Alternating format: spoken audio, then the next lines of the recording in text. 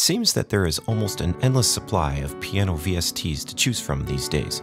Everything from cheap 90s synth workstation piano knockoffs to various felt options to beautifully articulated grands to particle engine dream machines. So with many existing options, it seems like the piano VST field is pretty well covered. So why would you pay $119 for a new piano plugin in 2022?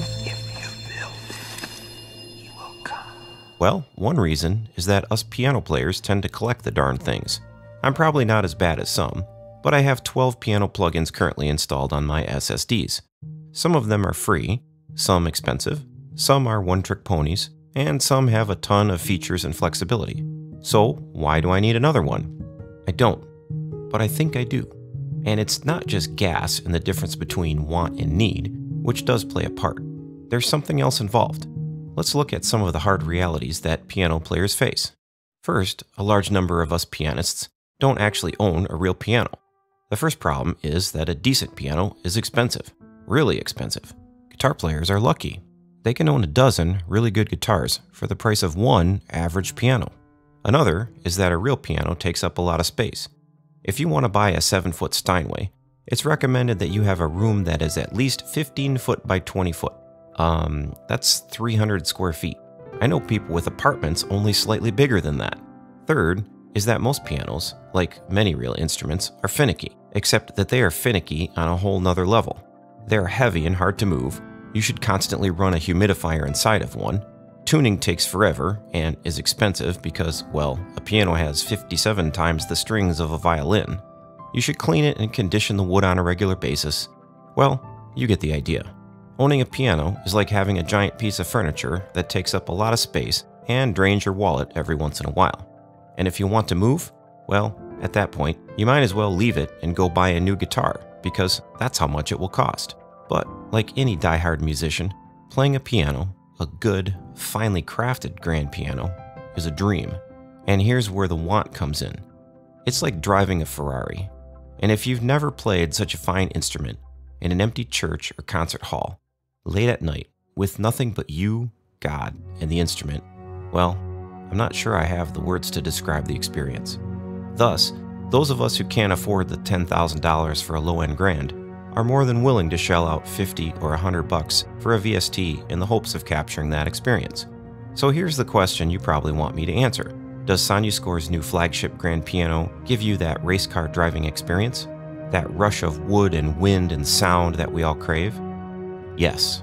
Yes, it does. But so do many of the other existing piano plugins on my list. I'm not saying that to be wry, it's just a fact. In the last 3 to 5 years, technology has come so far that I don't need a real piano anymore. A well-sampled piano, or even a software model like Pianotech, gets pretty close. Is it exactly the same? No, and a lot of us purists, and even myself, will state that we have a ways to go. But it is really good. And for most of us, really good is a great substitute for owning a 900-pound, $50,000 piece of furniture in a mansion with a double mortgage and 5-figure property taxes. So, will you like Chroma? I think you probably will. It's very well sampled and sits between the warm and dark spectrum. Although it's a Yamaha, I don't think it's as bright as most older models, and their use of a floor or rumble mic really adds a nice balance to the low end that's a bit unique. There is about a half of an octave around middle C that could use a bit of an EQ scoop in my opinion, but overall the sound is very nice. The dynamics are another thing that make this a flagship instrument. There are 23 velocity layers, and you can tell the difference. If you want to hear the presets, I go through most of them at the end of the video, which should give you a pretty good impression of how this thing sounds, which is just excellent. I won't go over all of the articulations and effects here, but there is a good amount of control, including 4 mic positions, rotary, tape, delay, distortion, reverb, and EQ effects, your typical piano mechanical noises, and of course the particle engine. The particle engine is very nice, but I feel like there could be more. I would consider this a flagship piano, like Sonuscore states, but it does lack features that some of the more expensive plugins have, like LFOs or a wide range of IR models. At the end of the day, Chroma seems to sit in kind of an in-between spot. It's a slightly cut-down version of Piano Colors with a side dish of Noir. Piano Colors doesn't have a true sampled piano, whereas Noir and Chroma do. but Piano Colors has a lot more control with their particle engine, a really nice arpeggiator, and a ton of other sound design features. If you have a lot of money to spend, all three of these are great, and Hammers and Waves is another excellent piano VST option that fits this bill.